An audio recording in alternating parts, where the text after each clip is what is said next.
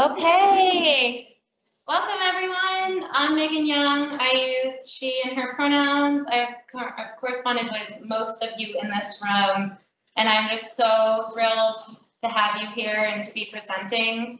I've been super humbled to see your work and just like blown away by the amount of knowledge and expertise that like is in this room right now, and just been astounded by the things you've done and learned and shared, and just really grateful. So thank you for sharing all that with me and for sharing that with each other. I just want to start off by acknowledging that we're on the unceded territory of the Western Abenaki people, and that those people continue to steward the land today that we live on. And a lot of you have had really deep personal relationships with the land and people this summer through your experiences. So I think starting our night tonight and not just that grounding and that understanding is a really good way to kick it off. So we're going to start off with Julia Bolton.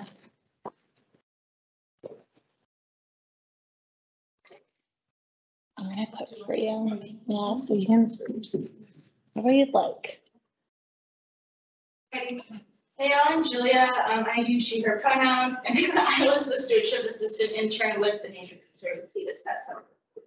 For those of you who don't know, the Nature Conservancy is a global environmental nonprofit that kind of works to conserve lands and waters on which all life depends. So where was I? What was I doing? Next slide. Yeah, so I did a lot of different things. I was based out of Montpelier in the northern office, but I was just kind of all around the state every week. So some of the major things that I did this summer was a lot of monitoring TNC easements and preserves, which just basically means that I'm walking around the land and then decide, or I guess just see whether that property is in compliance with TNC regulations and standards, and then write a report about it afterwards. So that was a big chunk. The other big chunk was general like trail work, trail maintenance, invasive species removal all around the state. And then the other big component to this internship revolved around like community partnership and involvement. So lots of like working with volunteers, building punch-in, checking in on other like volunteers, working around TNC preserves, and also being a part of like little field trips for folks to like learn about lady slippers and stuff like that. So that was like the major parts, and then on top of that, it was really cool because I had the opportunity to kind of like learn about the various research projects happening around the office and get involved through like collecting data, or yeah, like building exposures for like what comes next kind of thing. And then on top of that, I also ate a lot of creamies, which was pretty fun. So yeah, what I learned, I guess generally how to obviously monitor easements and preserves and write professional reports about that. Also, I got really comfortable using GIS in the field on various devices and apps, which was very helpful. My plant ID got a lot better, which is nice. And I also learned a lot how to communicate with various landowners, volunteers, and community partners, which I think is really important. But I think overall, the main takeaway for me was like, it was really cool to be able to, I guess, just connect with various folks around the office in other departments, and then kind of get to understand like what is an environmental nonprofit, what do they do, and what would working there look like, and is that something that I'm interested in? I still don't know if I'm interested in it, but we'll see. That'll come later. But yeah, so big thank you to the Nature Conservancy, to Rubenstein, and the donors for making this possible, and yeah, thanks, y'all.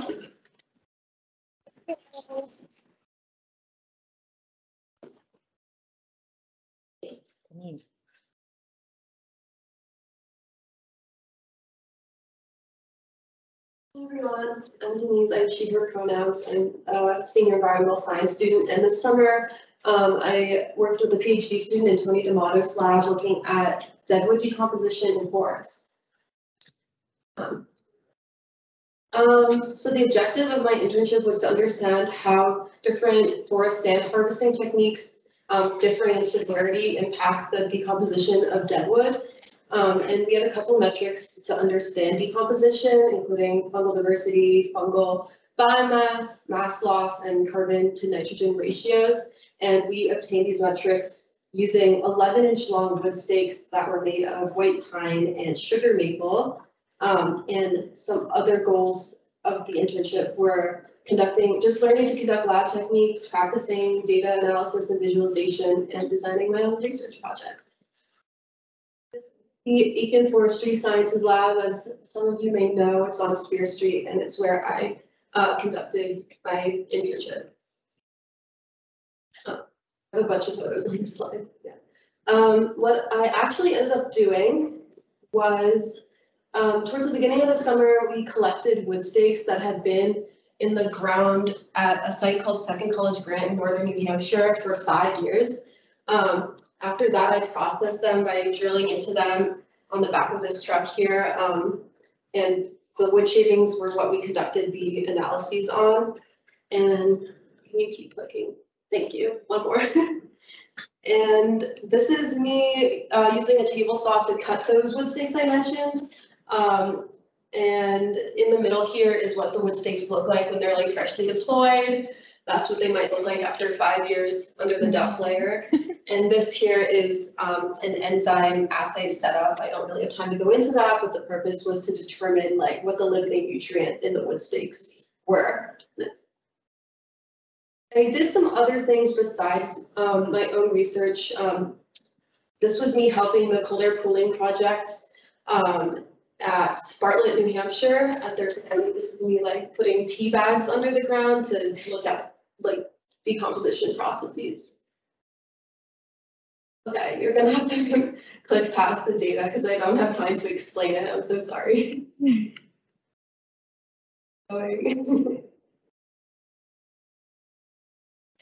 I would explain. What I do want to explain is the ongoing research that we're doing.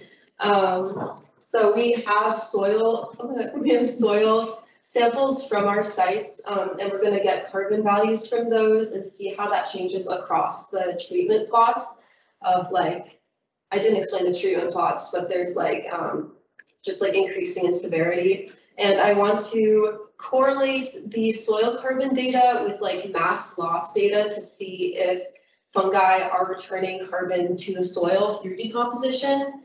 And we also are going to get our DNA analysis results back from the lab at some point. And when that happens, we want to correlate the fungal diversity with the decomposition rates to see if the literature is correct about like decomposition decreasing with increased fungal diversity, which is an interesting thing that I don't have time to get into. But yeah, that was my internship. On the next slide, I have some thank yous to, this is the older version of my presentation, guys, I'm so sorry, but thank you to my research supervisor, Tony D'Amato, my faculty sponsor, and Megan Young for putting this together. Yeah, let's figure it out. I love data, so I'm gonna definitely bug you about those tables for sure. Right next up, Rachel. Hi, I'm Rachel Tobler. I use she, her pronouns, and I did my credit internship with Vermont Housing and Conservation Board this summer. Actually, like if it will play, I just love video. This is just like a quick snapshot of what we did. And I was actually on the field that day. It's not gonna have sound. Oh, it is. With Julia. We got the partner. So this is on bushwhacking, which we have to do a lot for our jobs. And that was like the most common thing that I was the most recent storm that happened, and we just monitored these and keep track of them just to understand forest health and that was a cat that ran in front of my car. It was really scary actually. I almost hit it. And then you can go to the next slide. So my internship consisted of two main things. It was in-field monitoring and remote monitoring. And for the in-field, I got to explore a lot of beautiful Vermont natural landscapes. And I was just mainly checking for invasive species and property encroachment or damaging human activity, and just taking pictures to monitor the progress of the property over the years. And I typically hiked 2 to 5 miles a day, which was crazy. And I was very reliant on a GPS device that was on an iPad to get me in and out of the easements and not trespass. And the next slide is about the remote monitoring I did was for easements that I couldn't access by foot or that I just didn't have time to go to by the end of the summer. And I did this by taking data from BCGI and putting it into ArcGIS, overlaying the data layer that had the outlines of the easements, putting on a grid and then going square by square. And just making sure that there was no like areas of interest or things that looked like people building properties within the easement. And then the work was super important because the HD is a funding organization, so they provide funds for conservation groups around the state to actually purchase land to become an easement. And so I was just essentially making sure that no third parties were breaking any of the rules that were originally stated within the easements terms and regulations, essentially. And then, yeah, so my areas of learning were all these listed. My biggest one was that I actually got to make the process of remote monitoring, like I put it from like originally 3 hours it took me to like 1 hour at the end. So I got that process down to a science, which was really cool. And then I got to learn about the political processes, and that kind of piqued my interest a lot. And then, yeah, my key takeaways were that I enhanced my time management a lot. I had to do my whole entire workflow myself and dictate my own schedule, which was actually much more difficult than I thought it would be. And I gained important communication skills. I had to communicate with a lot of different professionals in the field. And I learned a ton about Vermont landscapes, and I gained a ton of familiarity with ArcGIS and some like real world applications with it. So yeah, anyways, thank you so much.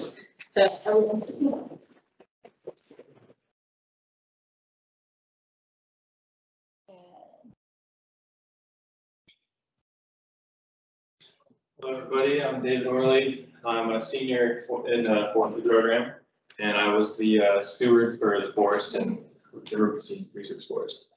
Okay, so my description of the job was support for education, research, and demonstration of forest conservation, management, and all for the research forests. I mainly stuck with Wolcott, Talcott, and Washington because Jericho was too huge. Most of the internship was assisting a crew with CFI in the 3 smaller forests, as I said. And I also did admin maintenance throughout the forests, and I also did independent data collection for legacy trees and special natural and man-made features. So for CFI, I worked with these beautiful individuals here. From left to right, we have Liv, Parker, and then Miriam was the lead. And there I am with the tree. I love pine trees. So we basically just took an inventory of herbaceous species, down woody material, and tree species from saplings to mature growth. Within fixed radius plots of each of the 3 smaller forests. The data can be used to track various attributes of the forest to help determine future management of these forests. We use all those various tools down there: calipers, DVH, hammer, paint, height stick, DME cruiser, which is basically just like a radar with a little clicker that tells you the distance from the tree to the center of the plot, and Avenza on my phone, and ArcGIS Pro. Here's us on one of the dense plots of the forest there. This is my independent data collection here. So what is a legacy tree? But the USDA describes it as old trees that have not been spared, or that have been spared during harvest or have survived stand replacing natural disturbances. Snags can be legacies as well. So my focus was collecting data on Avenza, the app that you get on your phone. For special features such as legacy trees. I recorded the species DVH, and this data can be used for research, assistant for developing management objectives, and or used as an education medium. And that was a red oak, almost 50-inch DVH. Okay. So these are the map layouts that I created. All those points I took on Avenza, and I translated them to ArcGIS and overlaid them to some of the data that we have in the Rubenstein portal, and just pretty much described what I found in the various legends. In total, there were almost 120 legacy trees throughout the 3 small forests. Reflection, field data collection, CFI, more experience with ArcGIS, species recognition, and chainsaw use when I did some maintenance. Wolcott. So the convenience of this was it was only 20 hours per week. I had summer courses that I needed to take, so I could go and do some CFI and then also get some classwork done. Improvements I have. It was a transitional year, but I talked with Jess Davidson about this. It's going to be a little more hands-on with foresters and research for the following years. So thank you very much to Rubenstein and all those who helped me. To walk around in the woods. I also saw a moose. Incredible, I've never seen. And there's the 50-inch DVH northern dynamic, so it's pretty huge. Thank you. Jenny.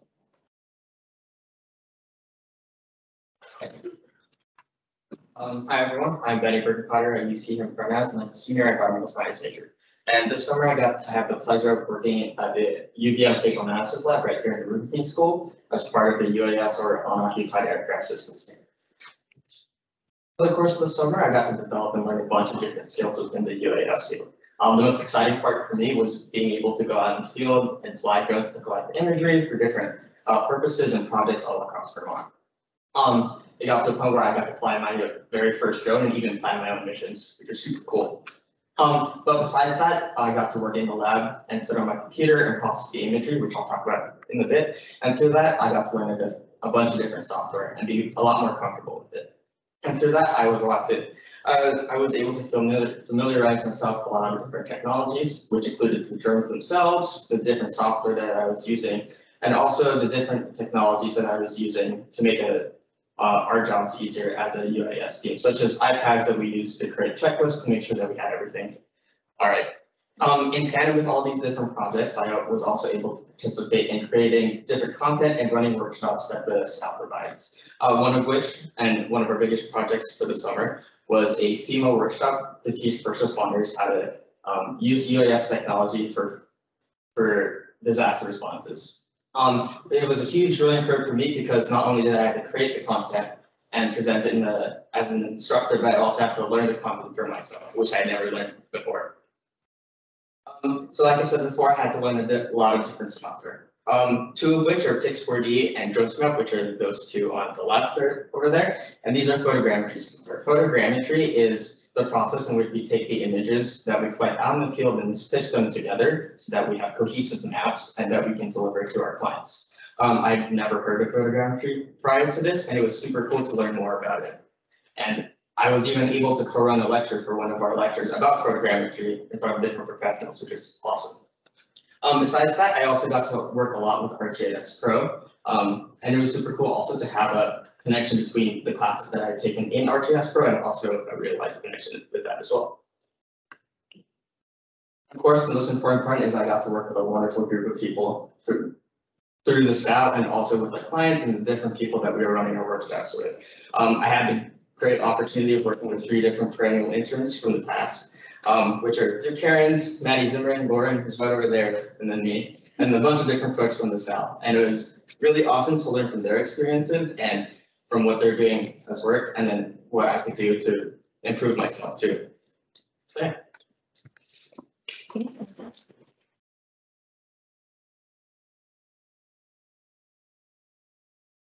Rock. My name is Lucas Goldfluss. I was at the honor award of ECRPC, which stands for Chittenden County Regional Planning Commission this summer. You can go to the next slide. Just a quick overview of what it is. It is essentially a link between towns and municipalities and the state.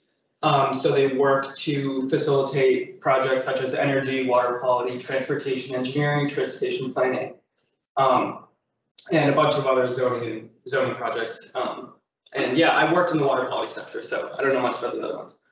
But what I did was work on that MRGP permit. I guess to preface it, it is a permit that became active as a result of the Clean Water Act, Act 64.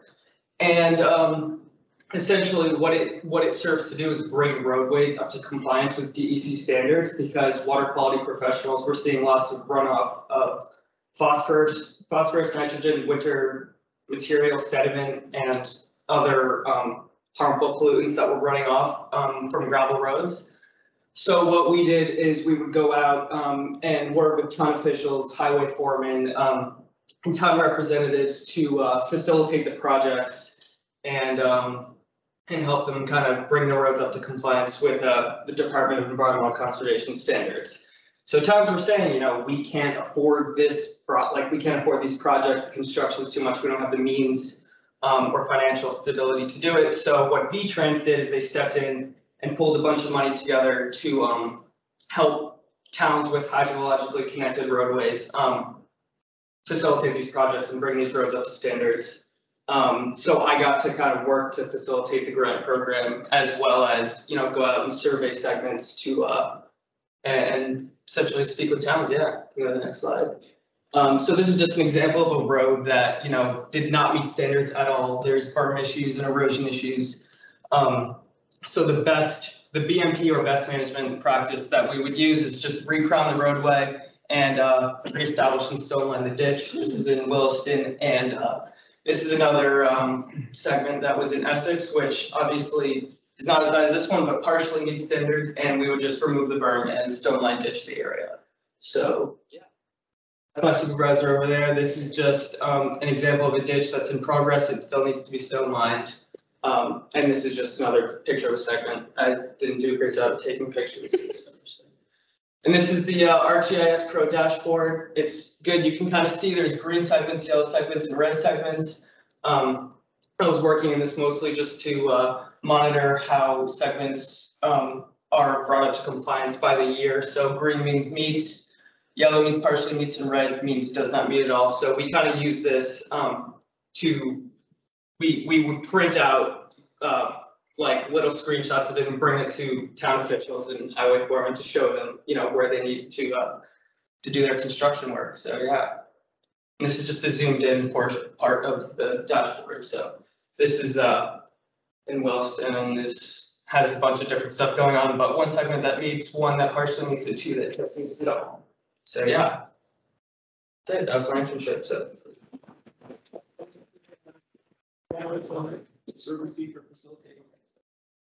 Yeah. All right, Laszlo. Hello everyone, my name is Laszlo. I'm a junior in the Rubenstein School, Natural Resource major, and this summer I was the Middlebury Area Land Trust. The Middlebury Area Land Trust conserves a lot of land from private farms and fields, forests, wetlands. They have up to 30 miles of trail, infamously known as the TAM Trail around Middlebury, and a couple different suspension bridges, and there's the Otter Creek River that runs through it. My job this summer was to maintain a lot of these trails and different bridges. Whether in the, you go to the next slide. In the morning it was weed whipping, invasive species like buckthorn, honeysuckle, and working on these bridges, or working with volunteer groups to build boardwalks that were in very marshy areas. And every morning was very different. We did a lot of different stuff. This is just a picture of, like, you know, before, once it's all cut and once we cleared, did a lot of that. And every morning was really different, whether it was cutting trees that bikers supported from falling on the trails or going around. That's one of our farmers, John, going and flagging different trail. We did a lot of boardwalks in this picture. There was one project that was super deep into the trail system that instead of carrying like a bunch of lumber, 20 minutes, 30 minutes in, we canoed it in, which was super fun. Got to do that. I did a lot of work with kids. There's a lot of summer camps, and some mornings I was with them. A lot of education, inclusivity, and learning how to respect each other in nature, and that was a lot of fun. And then in the afternoons, one of my favorite parts is I probably made like at least 50 of these guys, different trail signs going around, just being in there and doing the art and going up. People stole a lot of these. So getting those in and different tree ID, red maple, black cherry, just going up and listing different species. That was fun. In the afternoon, that was really what I did. And here's some fun pictures. Different critters, and shout out Caleb and his dog Kava, that was great. Off picture, I got to do a lot of other fun stuff like sitting in at trail committee meetings, working with different landowners to see land that they conserve. Yeah. That's about it. Had a great time.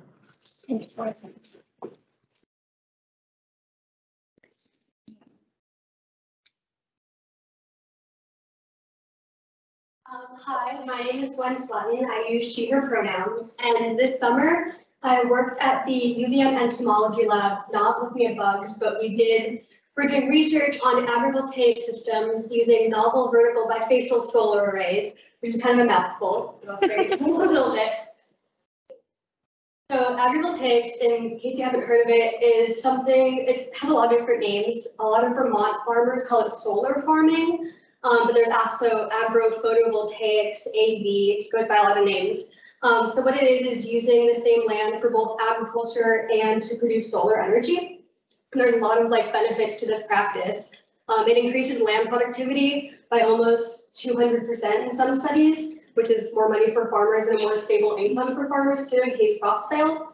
It also alleviates competition over land between solar production and agriculture, and as like arable land is kind of diminishing, that's becoming a giant issue, especially with the push towards solar energy. It also, some studies have shown it can decrease water use because you're increasing some shading, but that reduces lost my word there, but it can reduce water use because you're getting less evapotranspiration, that's my word. And also, most studies have shown a very minimal impact on yield. So the research is led by PhD candidate Laura Ekman. It's a very long 3-year study. This year was just the reference plots at the UVM Horticultural Farm, which is the site. If you were ever around there, there's a big plaque that says what we're doing. So what we did is we planted carrots, beets, lettuce, peas, and green beans. And we chose these crops based on their suitability for agrivoltaic systems and their suitability to Vermont farmers. So are Vermont farmers already using these crops, and is it like a sustainable and useful practice for Vermont farmers? So what I did was I participated by being a laboratory assistant. So that started with reviewing literature to help figure out what crops would actually be best. So just a lot of reading. And then I also created a pest disease identification guide to use in the field because it is an organic farm. So we weren't using pesticides or herbicides, things like that. I also assisted with the bed preparation and the seeding for our plot, which was actually pretty fun. We used like a little roller seeder, which I enjoyed.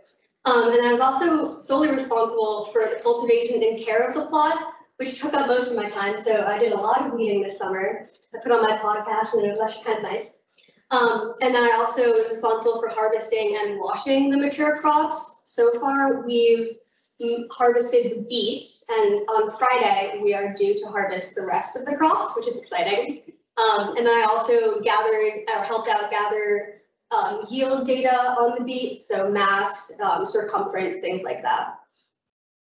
And then so I learned a lot this summer. I did a lot of different things. It was really interesting. I obviously learned how to grow a variety of vegetables, and at like large-ish scale. It's always been like backyard farming, so this is a new experience for me.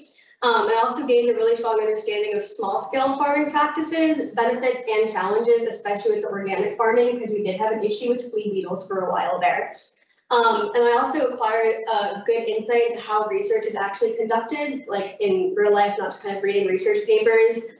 I also saw what a career in academic research looks like, because the UVM entomology lab is very, very small. So it was like a very intimate setting, and I was really able to like see what the PhD faculty were doing on a day-to-day.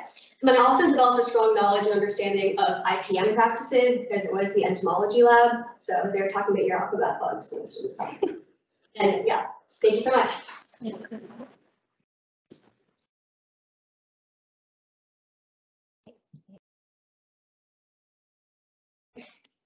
Hi, I'm Izzy Anderson. I use she, her pronouns, and I'm a junior right now, environmental science major here at Rubenstein.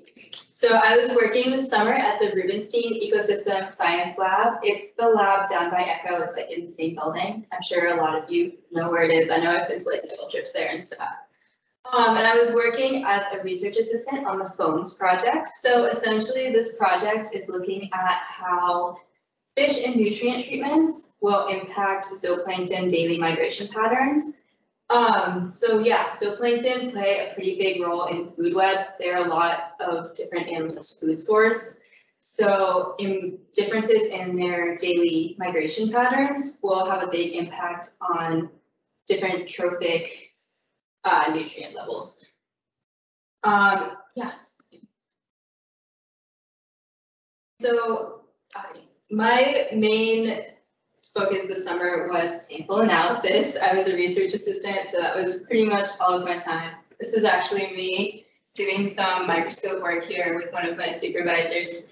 And essentially I was identifying zooplankton. So we would go through every sample for every lake that we had taken samples from and count minimum 200 rotifers. So rotifers are just like a small phylum of freshwater zooplankton. So they're just kind of an indicator of a larger picture. And we were identifying to genus level, and there were 30 genera identified, or 33. And then if you go to the next slide, here are some common rotifers. There are a lot of different ones. Like I said, there are 33 of these. And my job was basically just to know what all of them were and be able to identify them just by looking through a microscope. And yeah, they're all very different from each other, but some of them look very similar. It's kind of a difficult job, but once you get into it, it goes pretty fast. So what I learned this summer, I learned a lot about the academic research process. I was a research assistant, so I got to see pretty intimately what that research process looks like. Over the summer, it was a lot of sample analysis, processing, but right now we have finished taking the data. So I'm still working there for the fall, and we're working on different statistical analyses to analyze our data, which is exciting because we don't really know what's going to happen with it. And yeah, it was cool to just see how the lab functions. There's a lot of collaboration between the different PhD students there, and all the projects were really different. So I was working on my specific one, but I also got to see how all of the different ones were functioning as well. Okay.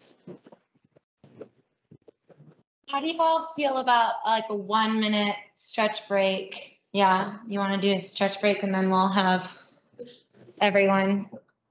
We'll start with, sorry. I tried to get it before you got up. I was like, stretch break. Well, no one's stretching either, so I don't know. Get some food, move around. Like crossing and crossing my legs together.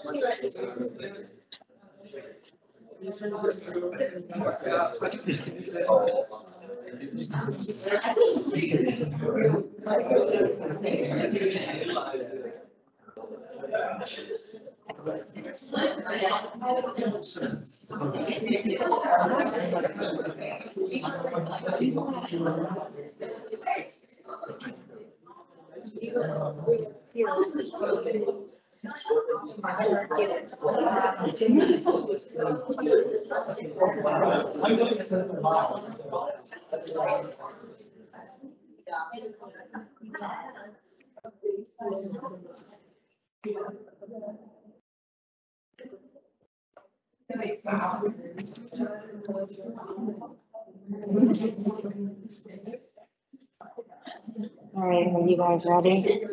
Ready to rock? Yeah. Okay.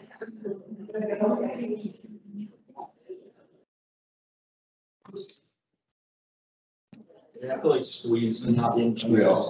Or you can do Yeah, one for you me. can. I'll just Over here. That'll over work. here. That'll be fun. All right, hello. And for our summer friendly internship, we worked with the Bird Friendly Maple Project. My name is Rousseau, he's he and pronouns. I'm a forestry senior. I'm also a forestry senior. My name's Drew, and I use he, him pronouns as well. I'm Alex Durham. I use he, him pronouns. I am a forestry major. Before we get into our summer internship, I'd like to highlight the main mission of the Bird Friendly Maple Project, which is it aims to recognize and promote proper sugar bush management that supports Vermont's birds, forests, and forest-based economy by sampling various sugar bushes around Vermont and assessing their capability of sustaining bird populations. It got cut off a little bit, but basically we're gonna split up what we did over the summer aside from hiking, which took up, like we were just joking, probably took up 70% of our time. We did 4 main things, which were vegetation surveys, arthropod surveys, arthropod sample collection, which is slightly different than the surveys, and also using Seek and just looking at some plants for fun. So first, I'd like to talk about the vegetation surveys we've done. So they consisted of a center intensive plot and 3 subplots. So here we have the center plot. It consisted of an 11.3 meter radius where we sampled all overstory trees and snags. And here is Drew up in a tree trying to measure this wonky growing sugar maple correctly. And also we had 3 nested subplots within here that were 5.5 meters along each transect, which ran 0 degrees, 120, and 240 degrees. And here we recorded all saplings and shrub species that were present. And also on transects that were at 60, 180, and 300 degrees, we had 3 quadrats that were 1 by 1 meter. And here we recorded all seedling and herbaceous cover. For subplots, we had 3 of them that were 20 meters out from the center. And here they were variable radius plots. We used a angle gauge to measure and record all overstory trees and snags. And we also estimated the down woody material and woody vegetation. All right, and in our extended plots, we had, out here, didn't get to update the picture, but we had extended plots that were our arthropod sampling plots.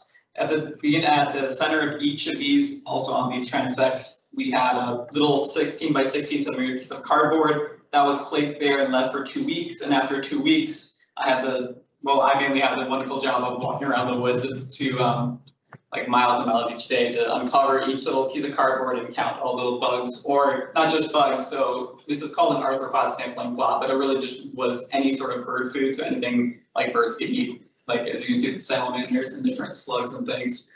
And so after 2 weeks, I looked at that, took all that data down, and then replaced the cardboard with a new piece of cardboard, did another 2 weeks. And then after that, all that data is going to be compiled into biomass data to see what how much food is there for the avian species in this area, in this forest. So this was the part of the research that I did a lot of, but it's pretty easily explained by this first photo. I hope all of you guys can see it. This is from Alex's B-reel. It sums it up pretty quick. You take a shop vac into the woods and vacuum leaves. What we did, basically, we took this vacuum, you shoved it into like a big backpack, and you walked out to those subplots, the infamous subplots that have been mentioned over and over and over again, because there's so many of them. There are 3 of those subplots at 0, 120, and 240. So you go out 20 meters to the center of that subplot, and then from there, you walk out, it says 1.5, or it says 1.5, you walk out 5 meters, and then you have a 1 meter radius from the point you're standing 5 meters at like 60, 180, and 300. So there are 9 subplots for every plot that you do. And all you do there is go around and vacuum every leaf on every woody species you see, get sucked up into the vacuum, and once you've done all 9, you throw them into a bag, take those home, put them in the freezer. Later on, they go to the forestry sciences laboratory that was mentioned earlier, and they get put in these little tins. Later on, they're like compiled into data similar to what Lucas was doing, but it's more about the character of the actual bird feed that you can get in the woods instead of the biomass. And lastly, we just wanted to share with you guys some of the cool stuff we saw this summer. There was a lot of walking around and looking up, but you also did get to look down a bunch. This is probably my favorite thing I saw the whole summer. One day, we were all like split up, and Lucas just sent me a text message with coordinates, and he's like chicken in the woods. And so I walked to this spot, and I had that for dinner with my roommates later. Tucked in this corner here, this is a threatened species in Vermont. It's a mink frog. It's honestly not that much smaller than it looks on the screen. It's like a really big frog. I saw that in Newark, Vermont, which was really cool. I also saw that broad-winged hawk. There were 2 of them. There was a male and a female in Newark. And saw a bear. My favorite thing I saw the whole summer was that crested wood fern on the top left. I think it's really beautiful. I don't know if you guys want to share a bit. Yeah, I mean, we saw this. This is probably my favorite fern, the maidenhair fern. Yeah, we saw like this really pretty. I think it was a mustard purple orchid, but it was really, really cool. We stopped there for a little bit trying to figure it out. A lot of plant identification happening too. Yeah. Well, thank you guys.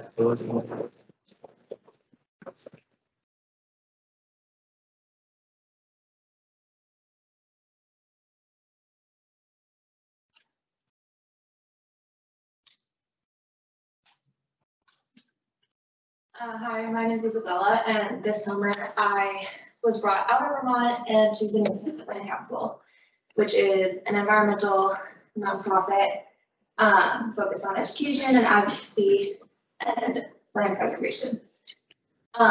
Mostly I was doing water quality sampling. I went out every week to 3 different ponds across the island, all of which were in some different areas. Gibbs was neighboring a cranberry bog, while Capon and Washing were surrounded by really rich homes that used a lot of fertilizer. And this was really fun. I finally got to go out and sample everything on my own. My only previous experience had been in limnology, and it's kind of different having like the big boat do all of the water quality analysis. So I was out in a kayak every day, sampling for temperature, depth, transparency, salt, oxygen. And every week I also sampled for harmful algae blooms, which was also in the previous picture. Nantucket has a lot of harmful algae problems, which was surprising to me because I didn't really assume that there would be much agriculture there, but there was a lot of fertilizer use with all of the really big properties. So in collaboration with 6 other nonprofits on island and the town's natural resource department, we sampled all of the ponds. The town does the big long ponds, but all the other nonprofits sampled the other ponds.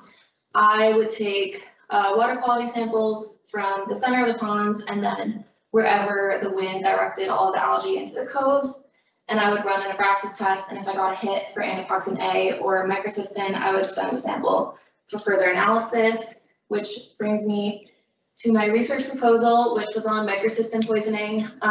Microcystin is a hepatotoxin which affects the liver, and in Gibbs, with all of the cranberry bog fertilizer, it was found to have 2,000 times the EPA limit. EPA limit is 8 nanograms per milliliter, and Gibbs had 16,000. My supervisor coined it the most toxic pond in New England. So I set up a research proposal with the Conservation Foundation, which was on island, and we developed a agreement where the Land Council could sample dead birds and fish that were found, and they're going to be further analyzed to see if the microcystin is the reason for death or if it's like low dissolved oxygen levels associated with HABs. Other experiences, the Land Council is working on eelgrass restoration, and so we have 2 different half-acre sites. The past 3 years, they've been doing transplants, and so we call it underwater gardening, which is really fun. But now they're working on seeding, and so transferring the seeds. And yeah, I did some other fun ones. But yeah, so thank you, Land Council was a really great host, and I got exposed to a lot of things. And then we're going to see donors.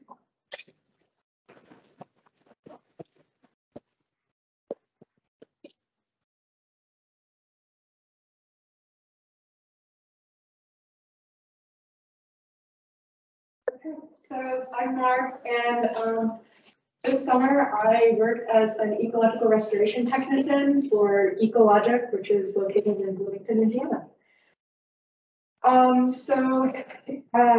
Ecologic primarily just works to improve the sustainability of urban areas as well as working to restore natural landscapes. So, ecological restoration is primarily carried out in places like forests, prairies, wetlands, all of the landscapes you can find in the Midwest. And we did this by mostly planting native plants and then physically and chemically controlling invasives. And then for, sorry, I'm getting over some allergies. For green infrastructure, it's definitely more urban work, and it's kind of just like commercial gardening with like a little environmental twist. Still fun, but I definitely prefer just walking in the woods. Every day I had to be there at 7 a.m. and then 5 days a week, 50 hours a week. That was super insane, super intense, but what I really loved about it was that it was something new. every single day. No day was the same, and for better or worse, but it was always a new site, a new plant. It was so much fun. There's so much to do, and I got so much exposure to different restoration techniques, and my company even sponsored me in getting my Office of the Indiana State Chemist pesticide applicator license, which is required to apply chemical commercially. And that being said, I do think that my proudest accomplishment was learning how to drive and then subsequently back up a truck and trailer, because that's insane. It's not intuitive at all. But I did it. And then the impact of the work was obviously also really cool. You can see right here, like, this is die-off of Canada thistle, which we had treated 2 weeks prior, and it's just really cool to go back to sites and see, like, oh cool, I am killing this super invasive, aggressive plant that's going to take over this prairie. But it's not, because I did something. And then, like, with the fawn and the bird eggs, it's like this was in the middle of a very urban park, and this bird is raising their family, and it's super cute. And the fawn that was in a wetland that used to be an ag field that we had restored. That plant right there, that was the coolest day ever. So if you don't know, that is golden seal, which is a somewhat rare native plant. And I actually ended up finding and documenting that, and it was found in a place that was, we've been working on for the past 10 years, and this was the first time we found it. So super cool. And one last thing, this is a combined sewage overflow wetland, which what it does is it's a new technology that's only being used in a couple places around the country.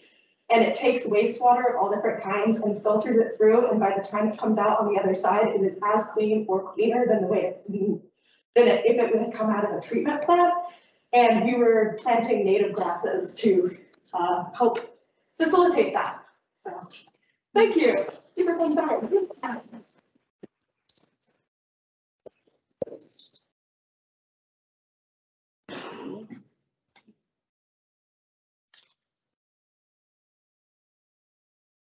Hi, I'm Abby. I use she, her pronouns. I'm an environmental studies senior, also in the accelerated master's program.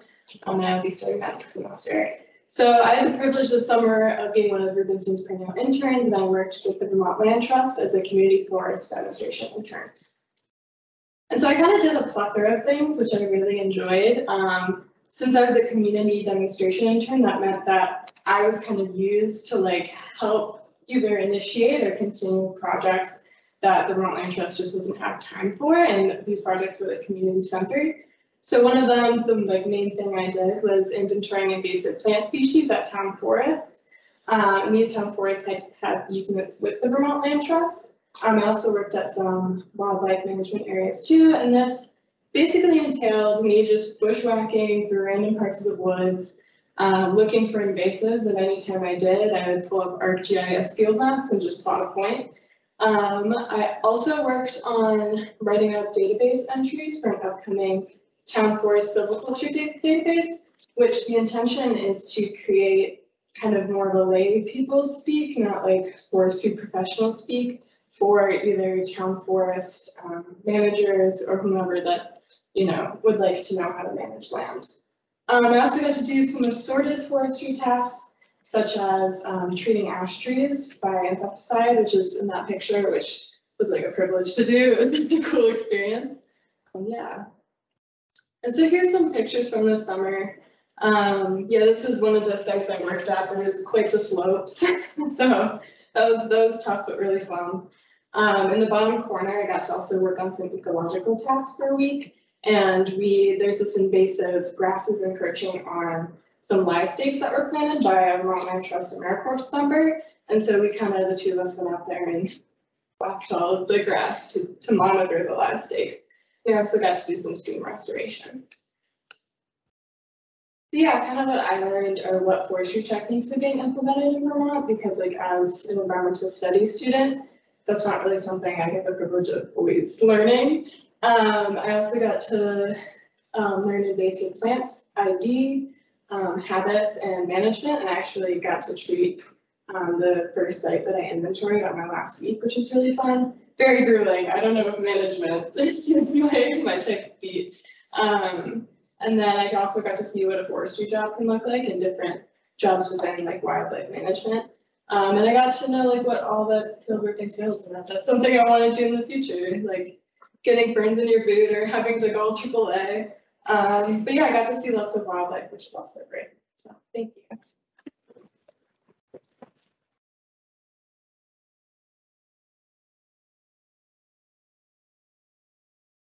Hi, I'm Jack Knight. I'm a senior in environmental science, and this summer I worked for the Bureau of Reclamation doing population surveys in the lower Rio Grande in New Mexico. And so our main surveys were of southwestern male flycatchers, a rather nondescript small flycatcher, which nests in very dense understory, as pictured on the lower left. The long and short of how we surveyed for both birds was we had a call on a speaker, we would play it and just listen to see if it responded. If the audio works, there's a call for that bird. If not, that's fine. I guess not. Yeah.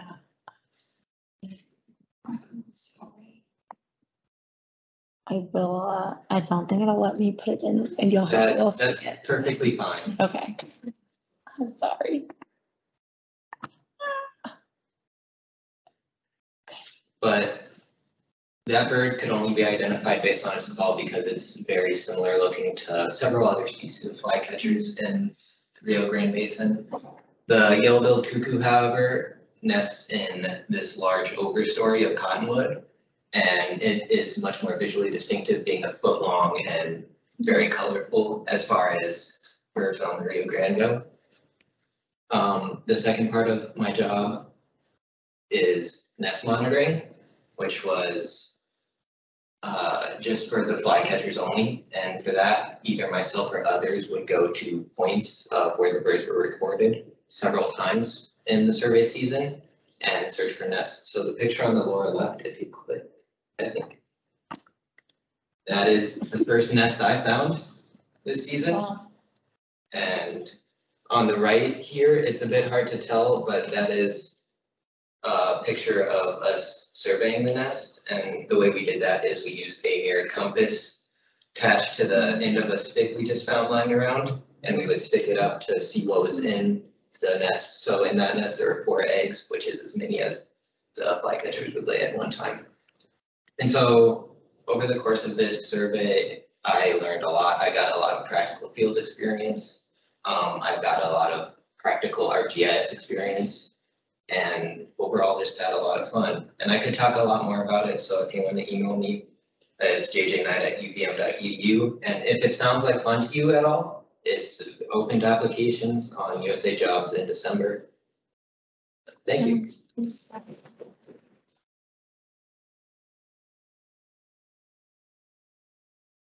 Hey, we got Maddie.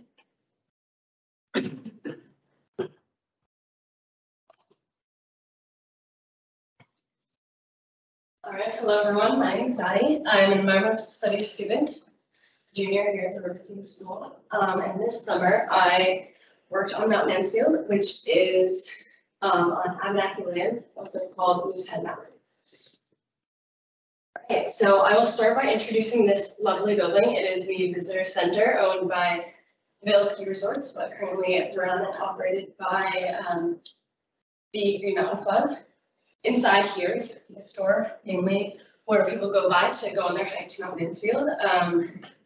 There's some brief history, some vegetation information, but mainly not a lot of information in a semi-underfunded space. So UVM has a proposed Mount Mansfield Science and Stewardship Center that would take the place of this research center, basically to get UVM community members, researchers, students, courses, all that up to the mountain, to Vermont's alpine tundra ecosystem. It is also the highest point.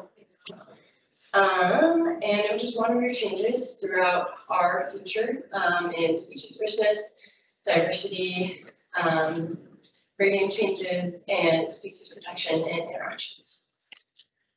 And so my job, that's me over there with a sprained ankle. I was sitting there with my surveys that we created in the beginning of the summer with some grad students, but I was trying to catch people on their way out, finishing their hike, and basically get their experience while being on the mountain, what they know, what they don't know, and what they want to learn more about.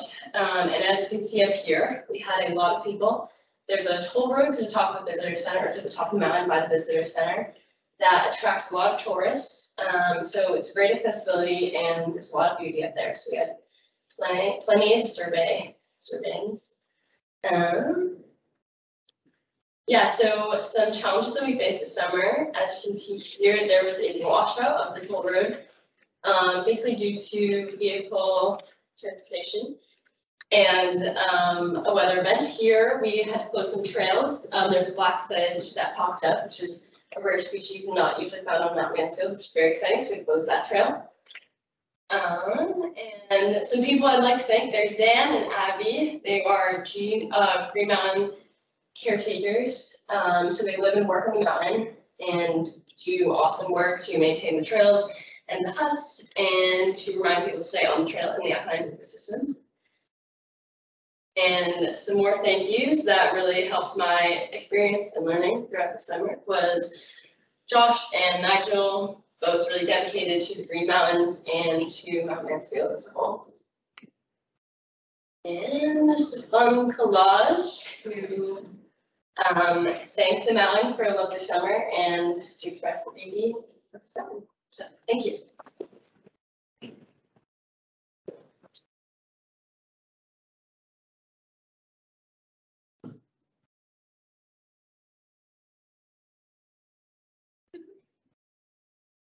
Hi everyone, I'm Ash. I use she and they pronouns. I'm a junior here at Rubenstein studying environmental science, and this last summer I did my internship on beaver conservation with the Tulalip tribes.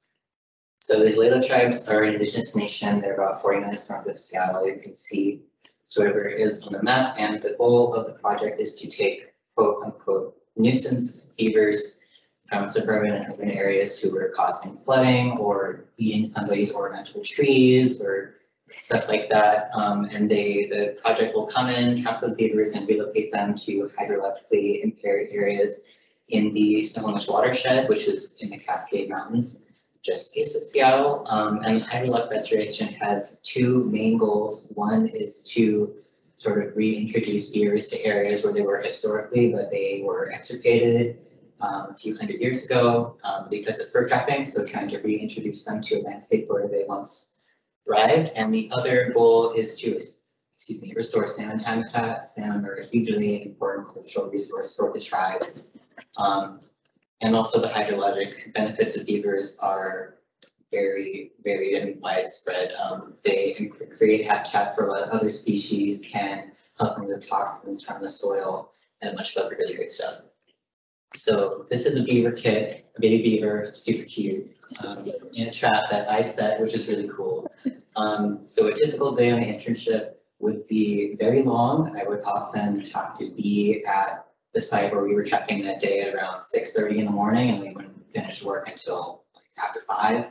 So long days, really hard work, but it was also really fun. We did a lot of cool stuff in the morning. We'd usually check traps. If there was beaver in the trap, we would take it to the Laszlo Jakab salmon hatchery, which is where we hold them temporarily before we relocate them, cut some veg so they have something to munch on, which is what this guy's doing. They just want to eat full time.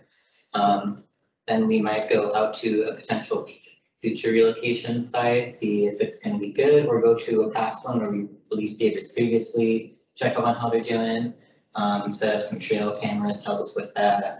If we have a beaver or a beaver family ready to relocate, we would drive out into the mountains 2 hours, hour and a half, something like that to the site, set them free, which is always super fun. And at the end of the day, come back, reset traps.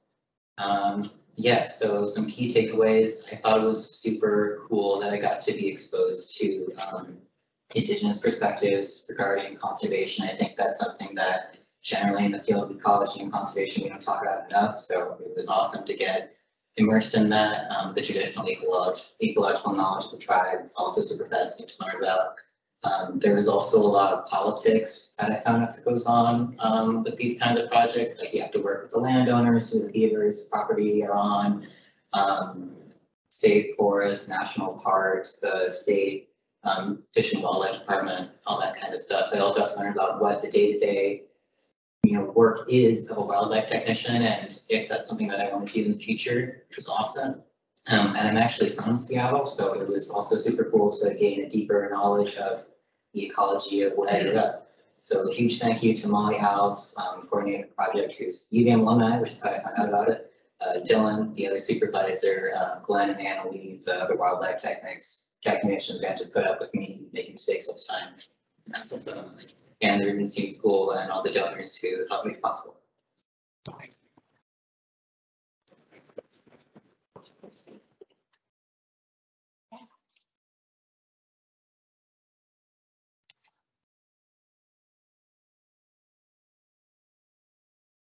Hey y'all, I'm Jess. I use she, her pronouns, and this summer I worked as an environmental scientist.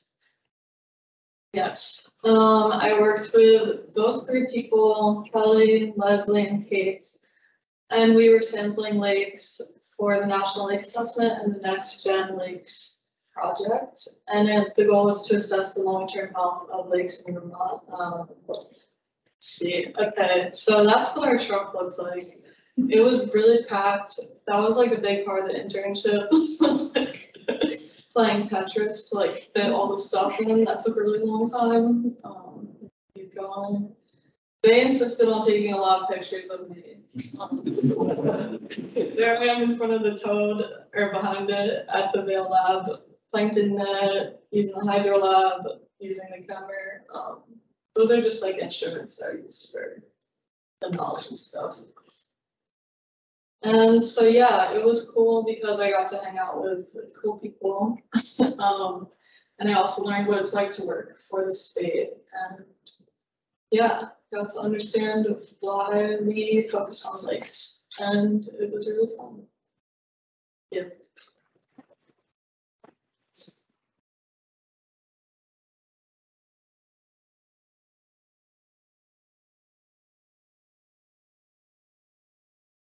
Hi everybody, I'm Catherine. I am a senior forestry major and I'll be talking a little bit about my internship experience in the Clement Woodlots of Corinth, Vermont. As a little overview, this property is an hour and a half from Burlington, and it is one of the various locations studied for the undergraduate positions in silviculture and applied forest ecology. And basically, our task was to remeasure plots that had been established in 2020. And basically, these plots, which were situated in 13 blocks, I think there ended up being about 120 of them, was to take DBH measurements, vegetation counts at different transects, small sapling, measurements at opposite transects, and then also coarse weight material measurements. And even though the trees were already marked and tagged from previous years, which may sound easy, this is an active harvesting site. So there were a lot of trees that were now stumps, gone, or covered in layers of slash. So it was a really fun scavenger hunt. And these are just some pictures of my awesome crew. On the left, it's an example of what the plot center would look like, as well as a data sheet where we took all our data collection. In the center, my two awesome crew members, Dakota and Zach, taking a vegetation or an understory species sample. Those are some examples of the things we would measure. And then that's just a picture of Zach taking a diameter at breast height measure. And something else that was really cool is for a week we got to work brush sawing, which was basically for competition control, mostly getting rid of all the rubus that was occupying the places, and also release treatments. So there were about 10 plots where we did this. They were not flat, they were on the side of the cliff, and it was very scary at some points.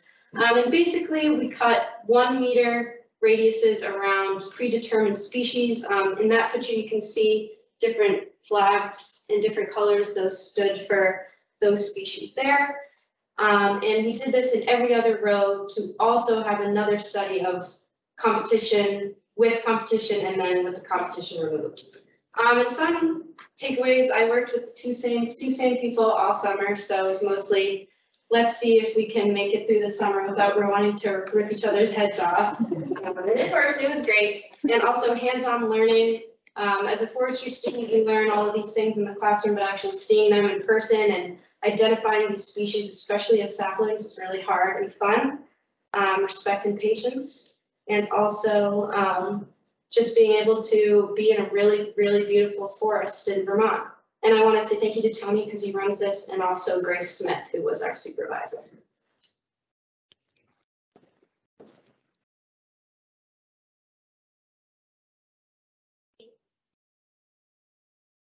And then Kotaro, and then we're almost done. Alright, so my name is Emily Paribello. I am a senior in wildlife and fisheries bio. And over the summer, I worked with Vermont Fish and Wildlife in the small mammals biology, working with bats. So, just to go over a few bats in Vermont, they're kind of a bunch. So we look at mainly cave bats, which are ones that are here all around and will hibernate here, and then migratory bats. So here we mainly worked with the bats that I highlighted, and we also worked with the genus Myotis, which includes little brown Indianas and northern longer bats. And those are the ones that we would see a lot of issues with white-breasted. So this is me with a bat. This was probably about 12 a.m. So trapping the field was a little brutal, but always fun. So bats are nocturnal, so we would have to go out at night and trap them. So we would set up these big nets. There were two types, there's mist nets and heart traps. So heart traps are used when we know that there is a definite exit, like a bat box or a roost tree. You put it in front, the bats would hit the net, fall into the basket, and then we would take our little jewelry bags, which were like little bags, and put them in the bags and hang the bags on the clothesline and have them ready to process. While we were processing, we would do bat banding. So we put a Fish and Wildlife tag on each bat. So where is she? So this bat right here, that's a female Indiana bat. And she has a band on her forearm. So if she's ever recaptured, we will know, and they will be able to say that this is a recaptured bat. We also did basic measurements like forearm length here. This is also an Indiana bat, and she's a little mad. But we did forearm length, we did weight, so we would put them in a little pill bottle and pill bottle on the scale, and we would basically just get their measurements. We also swabbed for COVID-19 and rabies, which is a new system that's going on in Virginia Tech, where they're trying to swab bats and see if they can test for rabies without killing them. We also did radio transmitting, which is what that bat has on her back. And you can go to the next slide. And we did some radio transmitting. So this is me in the field after we've tagged the bat with the radio transmitter, and go out with the transmitter and the antenna and wait for a beep until we found one. And this actually resulted in us finding the first colony of Indiana bats, who are a federally endangered species, in man-made structures in Vermont. So we got an interview with Vermont Public Radio, and you might have seen our article on VT Digger, which is really exciting. We also did colony counts, and we basically just went out at dusk and counted how many bats would come out of the roosts. So yeah. I just want to say thank you to Alyssa Bennett and Carrie Monahan, who were my bosses at Fish and Wildlife, and they were fantastic. So thank you. Right, last but not least. My name is Kotaro Seguchi. I'm a junior in Rubenstein, and I'm a wildlife major. And I worked as a Eastern Mass Tiger rattlesnake field tech over the summer. A little background: the Eastern Mass Tiger rattlesnake is Michigan's only venomous rattlesnake, or venomous snake. I was hired as a field tech for the 2022 summer field season. It has been an ongoing project for the last 2 years. It is a graduate student project through Michigan State University's Applied Forest and Wildlife Ecology Lab. And we worked conjunctly with MDOT, which is the Michigan Department of Transportation, and USFW to determine the potential effects of MDOT road maintenance activities on the eastern Mississauga rail snake. So basically what I did, my daily activities kind of switched, they varied every day. So sometimes we would capture it into individuals. You can see me tubing the snake.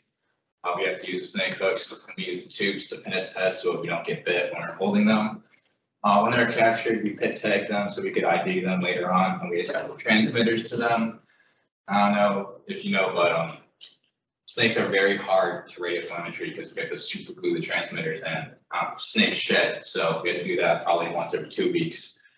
And tracking them is also very difficult because they're pretty small rattlesnake species. They max out at around 3 feet for males, and they live in fen marshes and cattails. So it's really difficult tracking a snake miles through cattails, where you have to hold the radio telemetry above to get a signal above the tails. And we also did a lot of vegetation and detection surveys. What I gained from my experience, I learned proper venomous snake protocol and handling. You know, where I often work independently, so I'd be off by myself capturing these snakes, and oftentimes pretty far from hospitals. You definitely have to know what you're doing. And learned the use of triangulation with radio telemetry, and got hands-on experience conducting wildlife management practices, and a lot of perseverance and patience. Spent hours trying to find some snakes, and all you find is the transmitter because they dropped it, which can be frustrating. So you usually would find them within the next few weeks. That's it.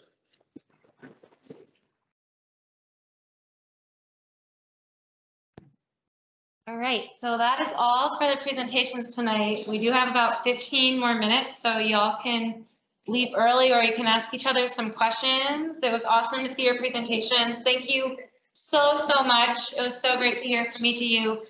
Get some food on the way out. Like, make sure you get a bowl or something to go. And yeah, I'll be seeing you around. So if you have any questions about anything for your internship deliverables, let me know. And it was great to see you all. Thank you. Bye.